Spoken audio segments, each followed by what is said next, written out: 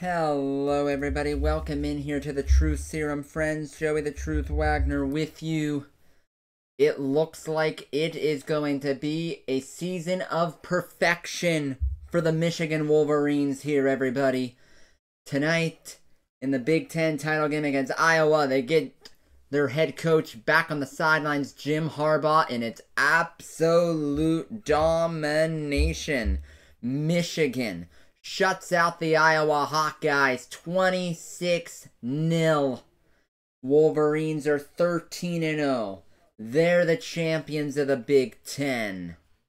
And they're on their way again in the college football playoff with the loss of Georgia. With the loss of Georgia this afternoon in the SEC championship game, this right here, this is your number one seed. Number one seeded Michigan. It'll be their choice of whether they want to play in the Rose Bowl or in the Sugar. I don't know which one they'll choose, everybody. But it'll be their choice. They're number one. They're 13-0. And Harbaugh showing them all again why he's the best. Blake Corum, 2 more rushing touchdowns. Has the single season record for rushing touchdowns. And he's tied for the Michigan record in history with 55 rushing touchdowns. And Michigan, like I said, everybody, on their way to the college football playoff. The celebration is on. Jim Harbaugh's running away from the Gatorade bath. Whoa, he missed most of it. Not too bad there for Harbaugh. He missed the Gatorade bath there. Everybody, he ran away from it. But everybody, thank you so much for watching the post-game reaction here for Michigan and Iowa. We'll make sure you get the Harbaugh interview, the Harbaugh press conference, as well as the trophy presentation for the Michigan Wolverines and the Big Ten.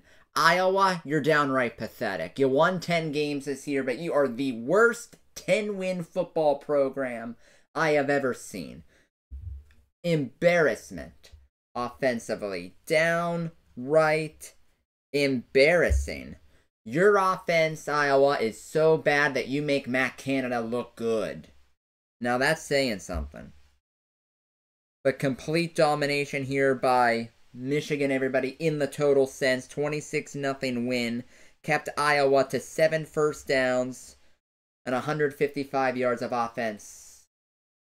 Everybody, we'll find out Michigan's matchup tomorrow in the college football playoff. Thank you for watching our post-game reaction, as well as the interviews, the press conferences, and the trophy presentation. What a day to be a Wolverine. Michigan winning the Big Ten, and they're going to be ramped up to number 1.